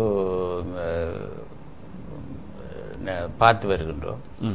நிச்சயமாக நீங்கள் சாய்ரா கல்லூரிக்கு வரும்போது அது சம்பந்தமான உண்மையான விடயங்களை நாங்கள் உங்களுக்கு காட்சிப்படுத்துவோம். மற்ற செயலாளர் சம்பந்தமான விடயம் பற்றி ஏற்கனவே நான் கூறிவிட்டேன். மற்றொரு இன்னும் ஒன்று கேட்டிருந்தார். இறுதியாக ஒரு கேள்வி எனக்கு மறந்துவிட்டது. விரிவான பதிலை தர வேண்டும் என்று கேட்டிருந்தார். சரி, அந்த கேள்வியை நாங்கள் கேட்டுவிடலாம். சரி, இந்த சாய்ரா பாடசாலை கலம்பு ஓபி அதாவது பழைய மாணவர் சங்கம் அதாவது கலைக்கப்பட்டதுக்கான காரணம் என்ன, அவசரமாக கலைக்கப்பட்டதன் காரணம் என்ன அப்படின்னு கேட்டு. காலம் முடிந்த பிற்பாடு அவர்கள் கலைத்துள்ளார்கள். என்னால் கலைக்கப்படவில்லை. உங்களுக்கும் அதற்கும் எந்த தொடர்பும் இல்லை. நிச்சயமாக உண்மையிலேயே இப்படியான விடயங்கள் இருக்கிறதனை நீங்கள் தெளிவு பற்றிக் கொள்ளலாம். அதுபோல இந்த ஜாகிராவுக்குரிய வருமானங்கள், அதில் விளம்பரங்கள் இடப்பட்டிருந்த பல விடயங்கள் இருக்கின்றது என்று கேட்டிருந்தீர்கள். நீங்கள் இன்னும் நீங்கள் அதிபர் அவர்களை பர்சனலாக தொடர்பு கொள்ளும் பொழுது, நீங்கள் பாடசாலையை தொடர்பு கொள்ளும் பொழுது அது சம்பந்தமான கணக்கறிக்கைகள் இப்பொழுது விரிவாக அறையப்பட்டுக் கொண்டிருக்கிறது. அதன் முடிந்த பிற்பாடு உங்களுக்கு அந்த தெளிவான பதிலை சார் வழங்குவார் என்பதில் ஐயமில்லை. இந்த டிஷர்ட் சம்பந்தமான விடயங்களை கூடுதலாக சிலர் விமர்சிக்கின்றார்கள். ஆனால் இந்த டிஷர்ட் வெளியிடுவதற்காக பட்ட பாடுகள், சிக்கல்கள், துன்பங்கள், அடைந்த கஷ்டங்கள் இவற்றையும் மற்றவர்கள் விமர்சிப்பவர்கள் புரிந்து கொள்ள வேண்டும். நிச்சயமாக ஒரு விடயத்தை நாங்கள் ஆரம்பித்து அதனை முடிக்கும் வரைக்கும் என்னென்ன பிரத்யேகமான விடயங்களை நாங்கள் உள்வாங்க வேண்டும் என்று முதலிலே நாங்கள் சிந்தித்துத்தான் அந்த விடயங்களை செய்து பிரின்சாத் அவர்களுக்கு விளங்கியிருக்கும். இந்த 2018 பிரீமியர் லீக்கை ஆரம்பிக்கும் பொழுதும் பல விடயங்களை பற்றி சிந்தித்திருப்பீர்கள். இதை எவ்வாறு நாங்கள் முன்னெடுத்துக்கொண்டு இதை எவ்வாறு முடிப்பது என்றெல்லாம் ஒரு பல கேள்விகள் எமது மனசுள்ளே இருந்திருக்கும். அப்படித்தானே ஒரு விடயத்தை நாங்கள் பாரம் எடுத்து செய்யும் பொழுதுதான் அதில் உள்ள தாற்பயங்கள் விளங்கும். விமர்சிப்பதை விட நாங்கள் ஒரு விடயம் நடக்கும் பொழுது அதனை தூக்கி விடுவதற்கு நாங்களும் முயற்சிக்க வேண்டும். இந்த விமர்சனங்களை விட்டுவிட்டு என்னென்ன சொன்னால் எங்கள் பாடசாலையை முன்னேற்றுவதில் எங்கள் பங்கு கட்டாயம் இருக்க வேண்டும். உண்மையிலே நீங்கள் கேட்கின்ற கேள்வியை நாங்கள் பிள்ளை என்று சொல்லவில்லை. என்னென்னு சொன்னால் அதுக்குரிய வருமானங்கள் உண்மையிலே காட்டப்பட வேண்டும். உண்மையிலே அந்த ஏடுகளிலே பாடசாலை இருக்கின்ற கணக்கறிக்கை ஏடுகளிலே அது நிச்சயமாக புத்தப்படும். ஏனென்று சொன்னால் இல்லாவிட்டால் அடுத்து வருகின்ற அதிபருக்கு கூட அது பிரச்சனையாக மாறலாம். என்று சொன்னால் பாடசாலை, அதுவும் தேசிய பாடசாலை என்பது தேசிய மட்டத்தில் இருக்கின்ற பாடசாலை. எனவே அனைத்தையும் அறிந்துதான் அதனை செயற்படுத்த இன்னும் அஸ்வர் கேட்டீங்கன்னா ஏன் பகிரங்கமாக சொல்ல முடியாது என்று கேட்டீங்கன்னா பகிரங்கமாக தான் சொல்லப்பட்டிருக்கிறது. இன்னும் கணக்கறிக்கை முடியவில்லை. கணக்கறிக்கை முடிந்தவுடன் பகிரங்கமாக சொல்லப்படும். உண்மையிலே அதைத்தான் சார் சொல்லியிருந்தார். அதான் நான் இப்பொழுது சொல்லியிருந்தேன். உண்மையிலே ஏராளமான வாழ்த்துக்களும் வந்திருக்கிறது. ரிஃபாஸ் முகமது வாழ்த்துக்கள் சொல்லியிருக்கின்றார். அதுபோல நயீம் வாழ்த்துக்கள் சொல்லியிருக்கின்றார். அதுபோல மற்றும் ஒரு வாழ்த்து வந்திருக்கிறது. முகமது அருஸ் வாழ்த்துக்களை சொல்லியிருக்கின்றார். அதுபோல ஏராளமான வாழ்த்துக்களும் வந்திருக்கிறது. உங்களது கேள்விகளையும் நீங்கள் கேட்கலாம். அதுபோல அகமது வாழ்த்துக்கள் சொல்லியிருக்கிறார். அதுபோல முகமது இஷதீன் மீரா சாஹிப் வாழ்த்துக்களை சொல்லியிருக்கிறார். உண்மையிலேயே வாழ்த்துக்களை சொன்ன அத்தனை பேருக்கும். அதுபோல சாஜிதும் வாழ்த்துக்களை சொல்லியிருக்கிறார். உண்மையிலே எமது மாணவர்கள் இதனை பார்த்து கொண்டிருக்கின்ற பழைய மாணவர்கள், அதுபோல புதிய மாணவர்கள் பார்த்து கொண்டிருக்கின்றார்கள். எமது அதிபரை அழைத்து வந்து நாங்கள் பல கேள்விகளை, மக்கள் சார்பான கேள்விகளை, எமது மாணவர்கள் சார்பான கேள்விகளை தான் நாங்களும் கற்றுக்கொண்டிருக்கின்றோம். சரி, பிரிம்சாத் அவர்களை தொடர்ந்து சாரிடம் மற்றொரு கேள்வி இருக்கிறது. என்று சொன்னால் இந்த எதிர்காலத்திலே எமது பாடசாலைக்கு தேவையான அபிவிருத்தி பணிகள் என்ன, அல்லது தேவைப்படுகின்ற விடயங்கள் என்ன, வெளிவாரியாக உள்வாரியாக தேவைப்படுகின்ற விடயங்களை பற்றி சொல்ல வேண்டும். பாடசாலைக்கு ஒரு நிர்வாக கட்டணம், அட்மினிஸ்ட்ரேட்டிவ் பிளாக் இல்லாமை ஒரு பெரிய குறையாக காணப்படுகிறது. இது சம்பந்தமாக நாங்கள் பல நடவடிக்கைகள் எடுத்துள்ளோம். வெகு விரைவில் அதற்கான அடிக்கல் நடப்படும் என்று நான் நினைக்கின்றேன். அதே போல பிக் மேட்ச் பிரிம்சாத் கூறியது போல ஒரு நகரப்புற பாடசாலைகளோடு போட்டி போட்டு நடத்தக்கூடிய ஒரு பெரிய பிக் மேட்ச் ஒன்றை ஏற்பாடு செய்ய வேண்டும். இது எங்களுடைய சாய்ரா கல்லூரியின் வரலாற்றில் 70 கால வரலாற்றில் முதலாவதாக செய்யப்படுகின்ற ஒரு புதிய விடயமாக நாங்கள் தேர்ந்தெடுத்து இன்ஷா அல்லாஹ் வெகு விரைவில் அந்த பிக் மேட்சை செய்வதற்கான பூர்வாங்க நடவடிக்கைகளை இப்போது எடுத்து வருகின்றோம். நிச்சயமாக. அதன் பிற்பாடு கல்வி நடவடிக்கையில் என்ன குறைபாடுகள் இருக்கிறது? கல்வி நடவடிக்கைகளை பொறுத்தவரையில் ஆண் பிள்ளைகளின் கல்வி நடவடிக்கைகள் சற்று பின்தள்ளிய நிலையில், பின்னோக்கிய நிலையில் தற்போது சென்று கொண்டிருப்பதை இது எங்கள் பாடசாலைக்கு மாத்திரமல்ல எல்லா ஆண் பாடசாலைகளுக்கும் பொதுவான ஒரு பிரச்சனையாக காணப்படுகின்றது. இருந்த போதிலும் நாங்கள் தற்போது கல்வி நடவடிக்கைகளில் அதிக சிரத்தை காட்டுகின்றோம். அண்மையில் கடந்த 2 கிழமைகளுக்கு முதல் மாகாண கல்வி பணிப்பாளர் பாடசாலைக்கு வருகை தந்தார். ஒரு கூட்டத்தை நடத்தினார். அந்த கூட்டத்தில் விசேடமாக ஓயல் பிரிவின் அபிவிருத்திக்காக எங்களால் செய்யப்படுகின்ற அத்தனை செயற்திட்டங்களையும் மாகாண கல்வி பணிப்பாளர் நன்கு பாராட்டினார். விசேடமாக ஆங்கில கல்வி அபிவிருத்திக்காக எலிப்ஸ் என்ற ஒரு புரோகிராமை செய்கின்றோம். அதனை ஏனைய பாடசாலைகளிலும் செய்ய வேண்டும் என ஏனைய பாடசாலை அதிபர் ஆசிரியர்களுக்கு மாகாண கல்வி பணிப்பாளர் வேண்டினார்கள். நிச்சயமாக இவ்வாறான பல நடவடிக்கைகளை முன்னெடுத்து இந்த கல்வி நடவடிக்கைகளுக்கு போதுமான ஆசிரியர்கள் இங்கே இருக்கிறார்கள். எத்தனை மாணவர்கள் இப்பொழுது கல்வி கற்றுக்கொண்டிருக்கிறார்கள்? ஏறக்குறைய 2500 மாணவர்கள் கல்வி கற்றுக்கொண்டிருக்கிறார்கள். 162 ஆசிரியர்கள் இருக்கின்றார்கள். சில பாடங்களை பொறுத்தவரையில் ஆசிரியர்கள் இல்லாத நிலை காணப்படுகின்றது. விசேடமாக இடெக் பாடத்துக்கான ஆசிரியர்கள் 2 ஆசிரியர்கள் பற்றாக்குறை காணப்படுகின்றது. அந்த வகுப்புகளை நடத்துவது கஷ்டமாக உள்ளது. பிடெக் பாடத்துக்கு ஒரு ஆசிரியர் தேவைப்படுகின்றது. அக்கவுண்ட்ஸ் பாடத்துக்கு ஆசிரியர்கள் இல்லை. ஆர்ட் பாடத்துக்கு ஆசிரியர்கள் இல்லை. அதே நேரத்தில் வேறு சில பாடங்களுக்கு ஆசிரியர்கள் அதிகமாக காணப்படுகின்றார்கள். இதில் எங்களுக்கு சில பிரச்சனைகள், நிர்வாக சிக்கல்கள் காணப்படுகின்றது. நிச்சயமாக. சஃப்ராஸ் மன்சூர் கேட்டிருக்கின்ற கல்வி பொறுத்தராத உயர்தர தொழில்நுட்ப பிரிவில் மாணவர்களுக்கு கல்வி அமைச்சினால் தேசிய தொழில்நுட்ப தகமை வழங்க வேண்டும் என்று சுற்று நிருபம் உள்ள சந்தர்ப்பத்தில் ஏன் இன்னும் எனது பாடசாலையில் இதை அமல்படுத்தவில்லை என்று கேட்டிருக்கின்றார். அமல்படுத்தவில்லை என்று கேட்டிருக்கின்றார். என்ன தொழில்நுட்ப பிரிவு மாணவர்களுக்கு கல்வி அமைச்சினால் தேசிய தொழில்நுட்ப தகமை வழங்க வேண்டும் என்று சுற்று நிருபம் உள்ள சந்தர்ப்பத்தில் ஏன் இதை அமல்படுத்தப்படவில்லை என்று எனக்கு விளங்கவில்லை. கொஞ்சம் இது சம்பந்தமாக ஆராய்ச்சி எதிர்காலத்தில் நடைமுறைப்படுத்தாட்டி நடவடிக்கை எடுப்பேன். நிச்சயமாக. தொழில்நுட்ப பிரிவு மாணவர்களுக்கு சம்பந்தப்பட்ட அந்த கேள்வியை கேட்டிருக்கிறார். உண்மையிலே இப்படியான குறைபாடுகள் பாடசாலையிலே இருக்கத்தான் செய்கிறது. எனவே அதனையும் நாங்கள் நிவர்த்தி செய்து கொள்ள வேண்டும். ஏராளமான கேள்வி அந்த கேள்வியாக தான் வந்து கொண்டே இருக்கிறது கோன்பாக்ஸிலே. நாங்கள் உண்மையிலே அந்த கேள்விக்கான பதிலை சார் சொல்லிவிட்டார். மீண்டும் மீண்டும் அந்த கேள்வியை நாங்கள் கேட்க முடியாது. முகமது ஜெனிஸ் மீண்டும் கமெண்ட் பாக்ஸ்லேயே அதை தான் எழுதி கொண்டிருக்கிறார். இந்த பிரச்சனைகளோட மாணவர்கள் நிச்சயமாக நேரடியாக அதிபரிடம் சந்தித்து இந்த விஷயங்களை சொல்லலாம். நிச்சயமாக 24 மணி நேரமும் அவர்களுக்கான கதவு திறந்து கொண்டே இருக்கிறது. உண்மையிலே இரவு பகல் பாராது பாடசாலையிலே இருந்து கொண்டிருக்கின்ற அதிபர்கள். எனவே இந்த மாணவன் அதிபரிடம் சென்று அந்த பெற்றோரை அழைத்து கொண்டு சென்று இந்த விடயத்தை தீர்த்து கொள்ளலாம். மீண்டும் ஏராளமானவர்கள் அந்த கேள்வி தான் மீண்டும் கேட்டுக்கொண்டிருக்கின்றனர். நாங்களும் அந்த கேள்வியை கேட்டு மீண்டும் நாங்கள் அந்த விடயத்தை பேச வேண்டியதில்லை என்றால் கேள்விக்கான விடை வந்துவிட்டது, தெளிவாக வந்துவிட்டது. உதவி அதிபரிடம் சென்ற பொழுது உதவியரும் அப்படி கூறினால் அதிபரிடம் செல்வது இவ்வாறுதான் செல்ல வேண்டும். நீங்களே சொல்லிவிடுங்கள் சார். என்ன சொன்னால் மீண்டும் அந்த கேள்வி எல்லாம் வந்து கொண்டிருக்கிறது. மாணவர்களே, உங்களுக்கு ஏதாவது பிரச்சனைகள் இருந்தால் நிச்சயமாக என்னிடம் வந்து முறையிடுங்கள். இயலுமானவரை வெகு விரைவில் உங்கள் பிரச்சனைகளை தீர்க்க நடவடிக்கை எடுப்பேன். நிச்சயமாக. சரி, இன்னும் ஒன்றை கேட்க வேண்டும். எமது பாடசாலையிலே ஒரு ஹாஸ்டல் விடுதி ஒன்று இருக்கிறது. இதில் இருக்கின்ற மாணவர்களுடைய கல்வி நடவடிக்கைகள் எவ்வாறு சென்று கொண்டிருக்கிறது, அதுபோல அதற்கு பொறுப்பான ஆசிரியர் எவ்வாறு இதனை அமல்படுத்தி கொண்டிருக்கின்றார் சொல்லுங்கள். ஏற்கனவே நான் பதவியேற்ற போது வெளியுள்ள மாணவர்கள் மிக குறைந்து கொண்டு வந்தார்கள். தற்போது வரக்குறைய 70 மாணவர்கள் கல்வி கற்கின்றார்கள். விடுதிக்கு வரும் மாணவர்களில் பலர்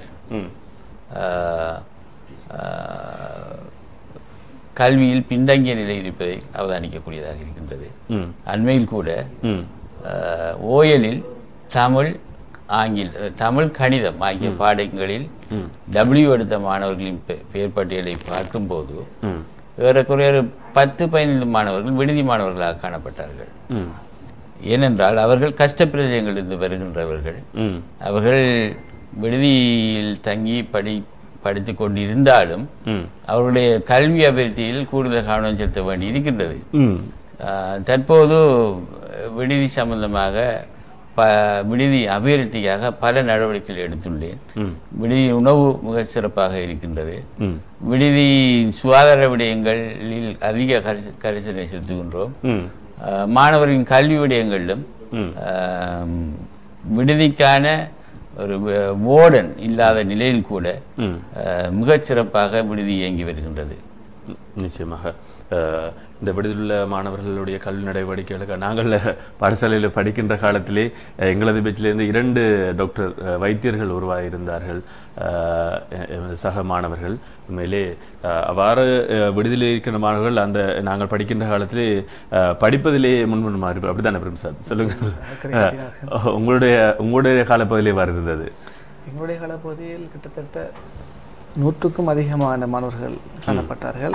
அதைத் தொடர்ந்து கல்லூரி நிர்வாகத்தில் ஏற்பட்ட சிக்கல்கள், மேலும் கூறப்போனால் விடுதி மாணவர்களுக்கு வழங்கப்பட்ட உணவு வகைகள் மற்றும் அவர்களுக்கு தேவையான அடிப்படை வசதிகளில் ஏற்பட்ட மாற்றங்களின் காரணமாக விடுதியில் தங்கியிருந்த மாணவர்களின் அளவு கணிசமான அளவு குறைந்து காணப்பட்டது.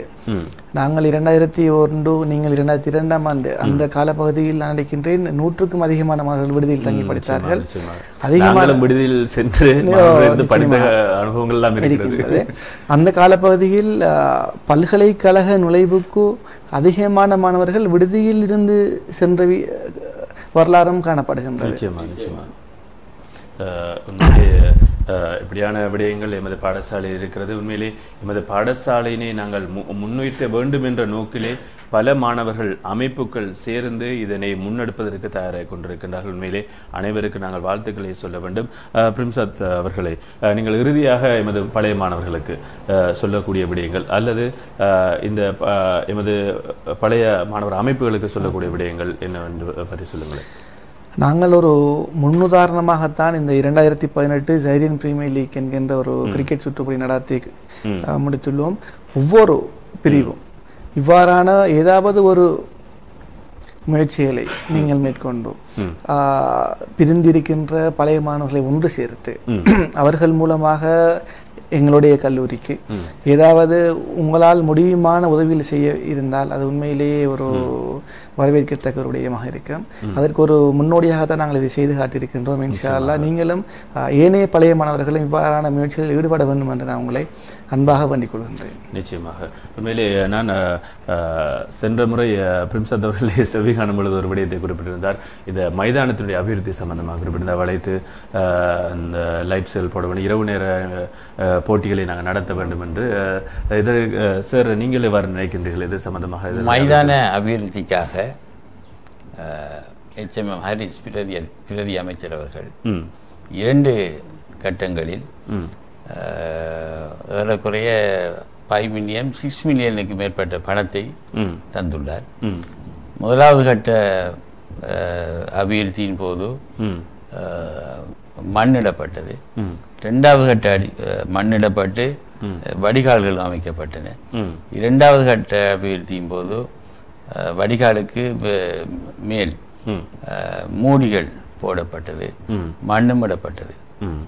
இருந்த போதிலும் இன்னும் அபிவிருத்தி செய்வதற்கு கிரவுண்டை அபிவிருத்தி செய்வதற்குரிய வேலைகள் இருக்கின்றன. நகரப்புறங்களில் காணப்படுகின்ற கிரவுண்ட் போல எங்களுடைய கிரவுண்டை மிக சிறப்பாக புல்தரையோடு கூடிய ஒரு கிரவுண்டாக மாற்றுவதற்குரிய நடவடிக்கைகளை எதிர்காலத்தில் நிச்சயமாக அரசியல்வாதி விசேடமாக எங்களுடைய ஊரை பிரதிநிதித்துவப்படுத்துகின்ற கல்முனை தொகுதியை பிரதிநிதித்துவப்படுத்துகின்ற HMM ஹாரிஸ் பிரதி அமைச்சர் எடுப்பார் என்று நான் நம்புகின்றேன். உண்மையிலே கால்தீன் அப்துல் மஜீத் எழுதியிருக்கின்றார், இதை தயவு செய்து அரசியல் மயமாக்காமல் பாடசாலை மட்டத்தில் அதிபரை அணுகி தெரிந்து கொள்ள. உண்மையிலே உங்களுடைய கருத்துக்கு நன்றி சகோதரரே. உண்மையிலே இப்படியான விடயங்கள் நடக்கும் பொழுது உங்களுடைய கருத்து போன்று மற்றவர்களும் இருந்தால் சிறப்பாக இருக்கும் என்று நினைக்கின்றோம். அடுத்து மற்றொரு கேள்வி வந்திருக்கிறது, உண்மையின் முகவரி என்று அப்படி என்று. எனது கேள்வி, முழுக்க முஸ்லிம் மாணவர்களை கொண்ட பாடசாலையாக இருப்பதனால் தொழுகை நேரத்தில் ஆசிரியர்களுக்கும் மாணவர்களுக்கும் கற்பிப்பதை தவிர்த்து கொள்ள வேண்டும் என்பதே எனது பணிவான வேண்டுகோள். அல்லாஹ் அக்பர் என்று சொல்லியிருக்கின்றார். உண்மையின் முகவரி என்று அப்படி ஒரு முகவரியிலிருந்து வந்திருக்கிறது. அப்படி எதுவும் செய்ய முடியாது. கல்வி இலங்கையில் உள்ள கல்வி சட்டத்தின்படி பாடங்களை விடுத்து தொழுகைக்காக அனுப்புகிற நடைமுறை இல்லை. அப்படி அனுப்பினா பல பிரச்சனைகளையும் நாங்கள் எதிர்நோக்க வேண்டி வரும். நிச்சயமாக நாங்கள் இருக்கின்ற இலங்கை திருநாடு என்பது அனைத்து சமூகங்களையும் ஒன்றிணைத்ததாக இருக்கிறது. எனவே பாடசாலை முடிந்தவுடன் நாங்கள் தொழுகை நேரத்தை ஏற்படுத்திக் என்னென்னு சொன்னால் பாடசாலை 2:20-15 கலைகின்றது. 3:30 3:35 வரையும் அசர் தொழுகைக்கான நேரம் இருக்கிறது. உண்மையிலே எமது ஆசிரியர்கள் இவ்வாறு இந்த பாடசாலை நேரத்திலே தொழுகைக்காக சென்றாலும் கூட மார்க்கமும் இடம் கொடுக்காது. என்னென்னு சொன்னால் மார்க்கத்திலேயும் சொல்லப்பட்டிருக்கிறது, நாங்கள் பாடசாலையிலே ஒரு ஆசிரியர் கடமையாற்றினால் அந்த பாடசாலை நேரத்தில் நாங்கள் தொழ வேண்டும், நிச்சயமாக தொழ வேண்டும். ஆனால் இன்னும் நேரம் இருக்கிறது. நேரம் இருக்கும் பொழுது நாங்கள் அதனை பிற்படுத்தி தொழுது கொள்வதில் எந்த விதமான ஒரு குறைபாடும் இல்லை. என்று சொன்னால் நாங்கள் பாங்கு சொன்னதுமே பள்ளிக்கு செல்ல வேண்டும், உண்மைதான். இருந்தாலும் கூட நாங்கள் தொழில் நிமித்தம் இருக்கும் பொழுது, அதாவது தொழில் கடமையில் ஒரு அரச கடமையில் இருக்கும் பொழுது, அரச விடயத்துக்கு அப்பால் நாங்கள் அதனை சென்று விட்டால் நாங்கள் சம்பாதிப்பது கூட ஹராமாக சென்று விடலாம். அப்படியும் இருக்கின்றது விடயங்கள். சித்திகாரைப்பரில் இருக்கிற நூலகத்துக்கு புத்தகங்கள் தேவையாயின் என்னால் இலவசமாக பெற்றுத்தர முடியும். உண்மையிலே உங்களது கருத்துக்கும் உங்களது இப்படியான சேவைக்கும் நன்றி. உண்மையிலே நிச்சயமாக நான் உங்களோட தொடர்பு கொள்கின்றேன். நிச்சயமாக. Thank you very much. நிச்சயமாக. உண்மையிலே பாராட்டுகள் சித்திகாரியவருக்கு, பாராட்டுகள். உண்மையிலே இறுதியாக நீங்கள் எமது மாணவர்களுக்கு, எமது ஊர் பிரமுகர்களுக்கு என்ன சொல்ல விரும்புகிறீர்கள் பாடசாலை சம்பந்தமாக? பாடசாலை சம்பந்தமாக எமது சமூகம்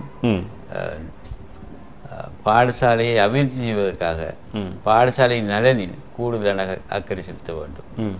பாடசாலை ஒரு சம்பவம் நடந்தால் அதனை ஒரு நல்ல சம்பவமாக இருந்தால் அதை ஊர் முழுக்க பரப்பலாம். ஆனால் கூடாத சம்பவமாக இருந்தால், விரும்பத்தகாத சம்பவமாக இருந்தால் அதனை எங்களுடைய பாடசாலை நலனுக்காக, உங்களுடைய பாடசாலை நலனுக்காக அதனை இயலுமானவரை மறைத்து கொள்ள வேண்டும்.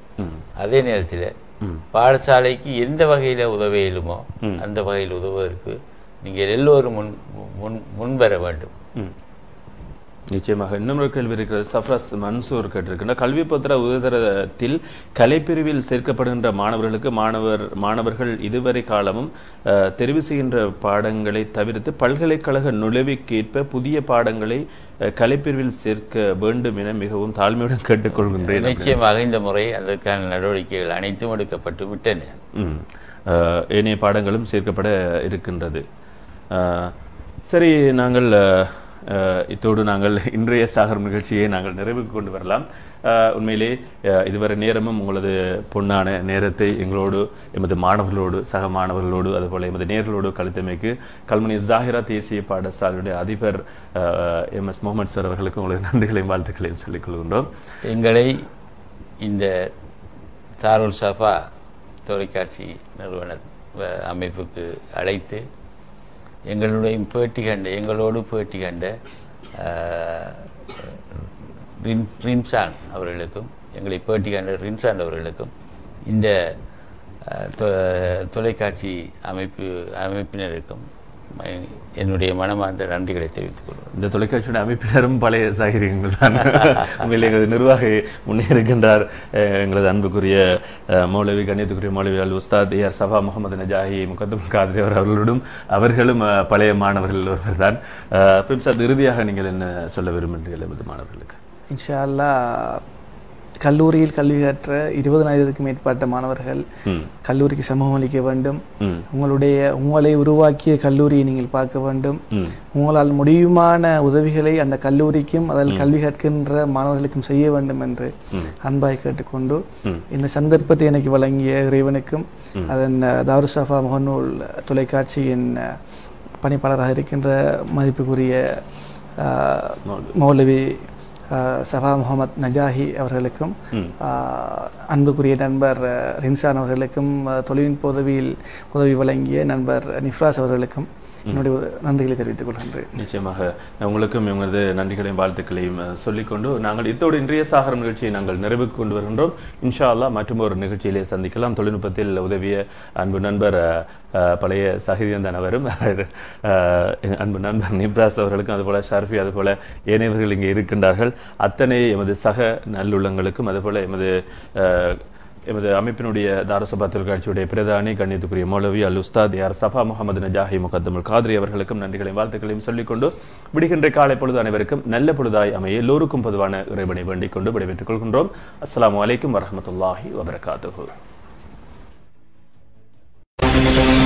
உங்கள் தாருசபா டிவியில் சாகரம் கல்வி, கலை, கலாசாரம், பொருளாதாரம், அரசியல் மற்றும் சமகால நிகழ்வுகளையும் அலசி ஆராயும் நிகழ்ச்சி சாகரம்.